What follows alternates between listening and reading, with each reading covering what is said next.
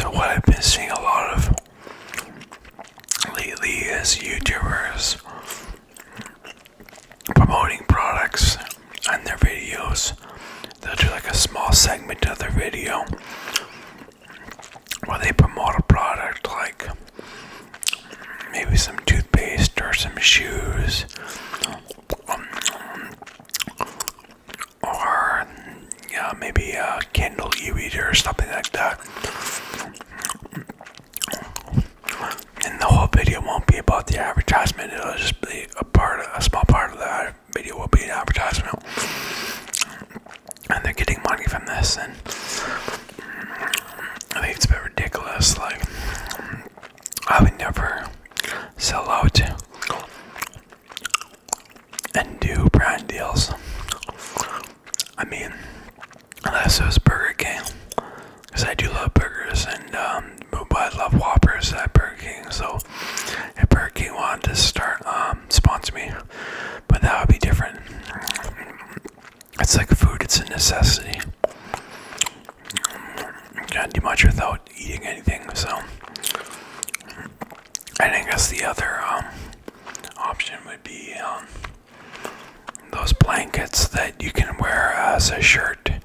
They have sleeves and they have a hole where your head goes through, and they're really comfy. I could use one of that, and I could probably endorse that company.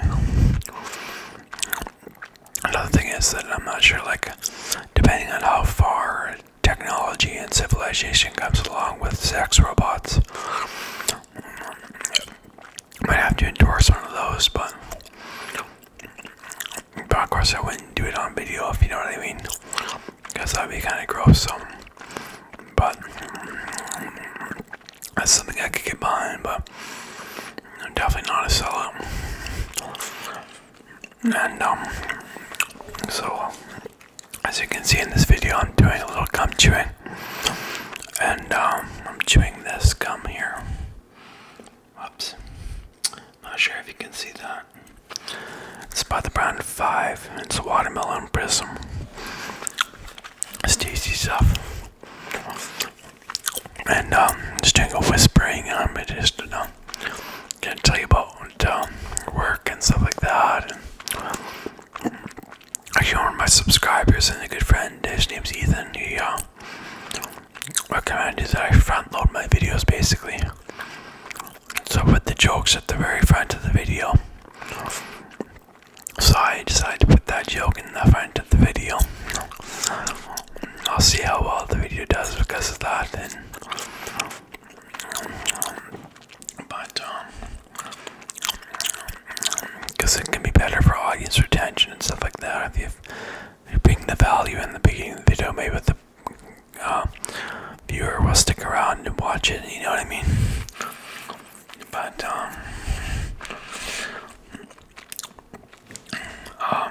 I was gonna make our subscriber requested video. The request was to read a Wikipedia article, and talk about Dubai. Wikipedia article about Dubai, of course, and then while I think whispering too, he wanted, and while eating a burger. But to be honest with you, I have been busy because there was this huge snowstorm in the area that I live in, and the snow, like, it just got a ton of snow, and the highways were closed, and at work, the managers didn't want us driving home, and they wanted us to be able to work the next day, so they put a lot of the staff into hotel rooms, and not only that, but some chalets, I guess, too. A chalet, in case you know, is like a cabin. So, and because I work at a resort, with hotel rooms and cabins and stuff like that for rent too, and timeshare. And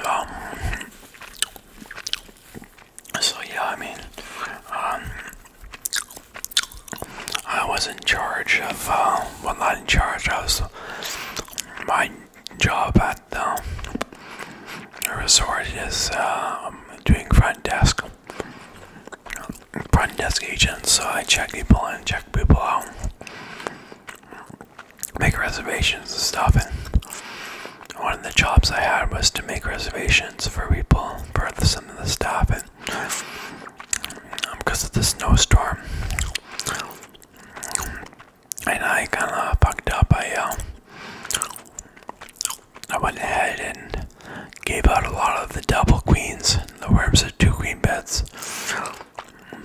to people who were just staying in there by themselves. So, and then there was a couple of staff members who wanted a double queen. I couldn't give it to them, so I don't know what I was thinking. Because people,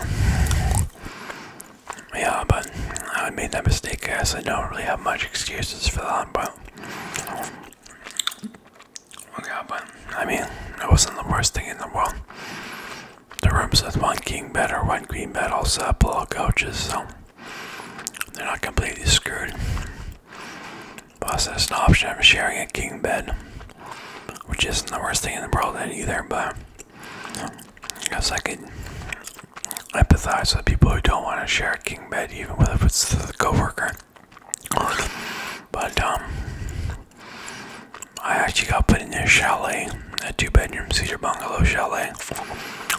It was me and this new front desk agent that's working with me now. And the chalet was nice. I was going to show you videos, but I didn't think to take my camera with me. So I took some videos on my cell phone of the chalet, but the thing is, I used to be able to transfer the photos and videos by a program called, or maybe it's called an application called Dropbox. I don't know if you've heard of it. But basically, like, it's handy because you can take one device like your cell phone. You go on Dropbox, put the images or videos on the Dropbox, like on the internet. Then you can go on any computer, basically log in there with the internet, log into Dropbox, take your photos and download your photos and images and videos, put them on that computer. So I did take some videos, but Dropbox was acting up, it wasn't working, so it's not working like it used to, so, but, yeah, but that was nice though.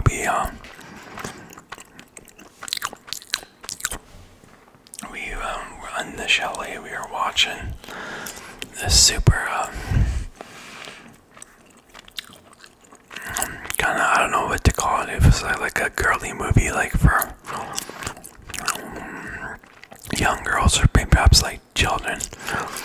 I don't know, but it was a movie about starring Amanda Bynes, and it was about the sorority, and actually had some good parts. But just started watching that on Netflix over here in the chalet after work.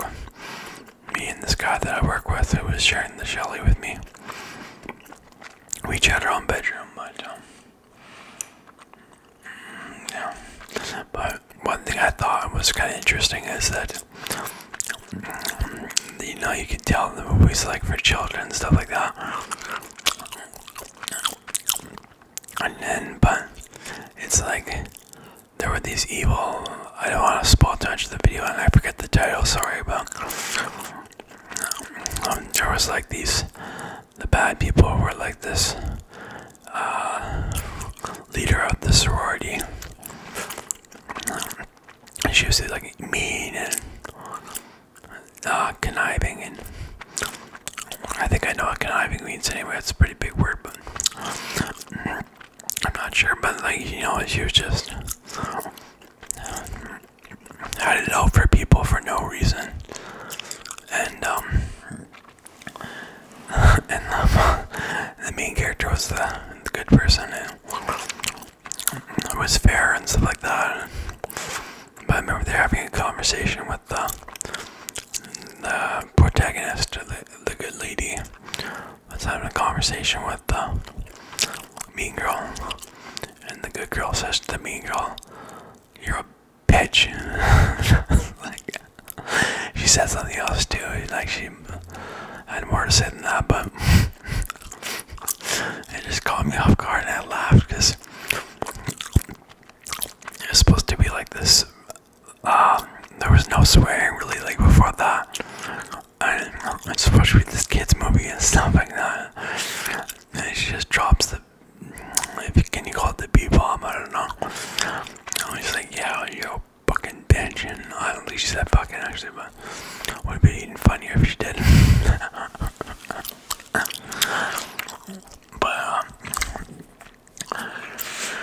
But yeah, my the guy I was staying with, he made the scrambled egg wrap, like, because he actually transferred over to this position as a front desk agent, like me. Because before he was working at the resort, he was working in the restaurant. He's a chef. He made this breakfast wrap, which was like, I don't know what kind of spices he put in it, but I have to admit it's way better than the breakfast wrap that I make. So, but yeah, so he gave me half his wrap, so that was nice of him. But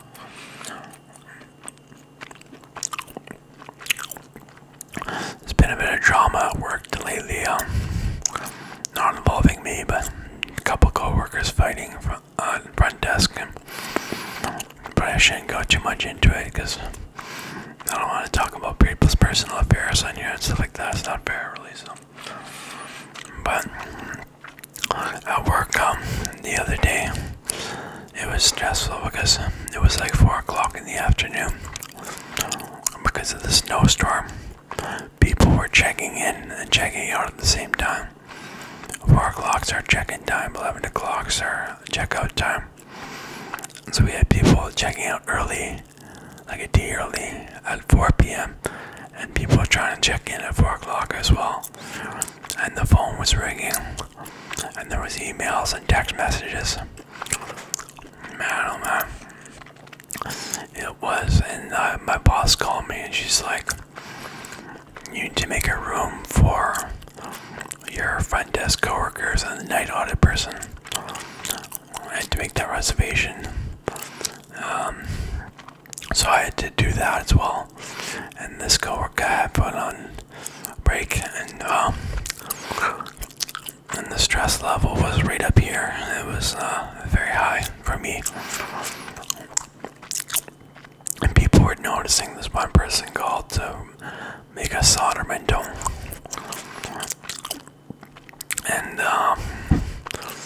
And he said, Matt, you sound like you're busy." So you could tell that I was stressed out, I think. He was just being nice about it. And then a little bit later, a coworker came in and she's like, "Matt, don't look so stressed out." So, well, I was pretty stressed out, I'll tell you. But, yeah, people wanted like special deals because of the snowstorm. So we gave them like rooms which for $99, which sometimes our rooms go for like $250 or more. So,